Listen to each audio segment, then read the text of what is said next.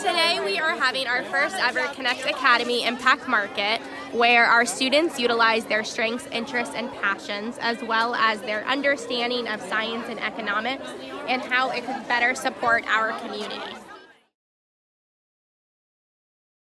Using Thrively, we first started off with doing a summer professional development with our teachers, where our teachers took these strengths interest survey on Thrively.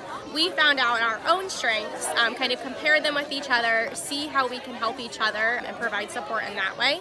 And then after we understood our strengths individually, we pushed that out to our students. Having the teachers start off by using the strengths interest survey, that really helped us understand how we can communicate with each other, our areas that we shine in, like being more worldly or communicative. We work together and partners to really align with how we would best collaborate. After we kind of put those practices into place, we moved that into our classroom. So now the students use their interest survey to figure out how they best communicate with each other, and then students form groups that way when they're working on projects.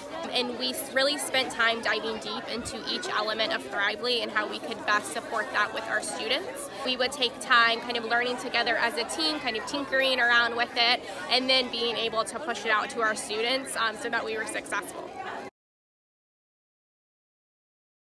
This year, our staff really took advantage of the Thrively Wellbeing Check-ins. We already start our morning off with Connect Time, which is our social emotional learning piece with our students, but having the Thrively Wellbeing Check-in gave the students kind of the privacy to tell us how they're doing, and we really learned a lot about that. The students were able to track kind of their well-being throughout the week, even over the month.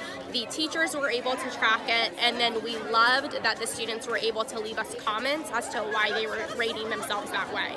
And that provided really great opportunities for us to check in with students when we noticed that they kind of had a dip in their well-being score, and just gave us kind of talking points to move forward with our kids.